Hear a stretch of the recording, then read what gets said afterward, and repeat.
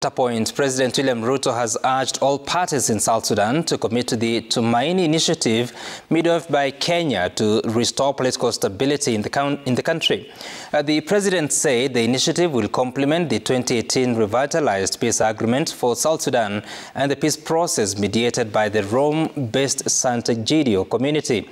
The high-level mediation attended by 6 heads of state and government scales up Nairobi's diplomatic standing as key player, regional and continental involved. The head of state who presided over the launch of high-level mediation for South Sudan urged all parties to commit to the peace process headed by Lieutenant General retired Lazarus Sumbeiwo.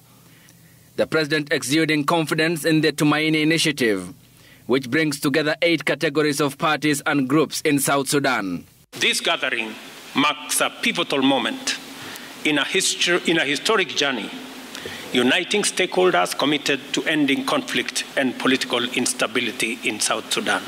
President William Ruto hailed the initiative as a template ready for deployment to solve continental problems. This initiative exemplifies the Pan-African policy of African solutions to African challenges, contributing to the silencing of guns in Africa initiative and fostering an environment of transformational development in South Sudan, our region, and possibly the entire continent. Lazarus Sumbeiwo, the chief mediator in the South Sudan peace process, thanked parties including the European Union and the United States for according the process a helping hand. After this launch, we plan to engage in a sustained and continuous mediation to find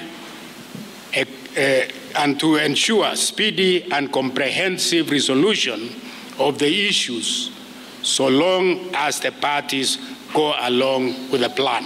President Salva Kiir on his part said the South Sudanese government will negotiate in good faith and with an open mind. We hope that opposition groups have a similar conviction and a desire for peace in South Sudan, which when fully achieved will bring everlasting stability and economic development. The United States, the United Kingdom and the European Union all call for speedy electoral reforms to transition Juba to elections.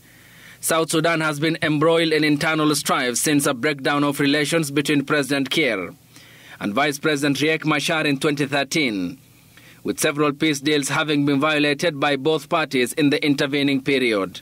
A unity government in 2018 that led to the return of Machar has held to some extent, but the violence between factions has continued, threatening the lives of many, with the situation in South Sudan where there is a civil war causing more strain.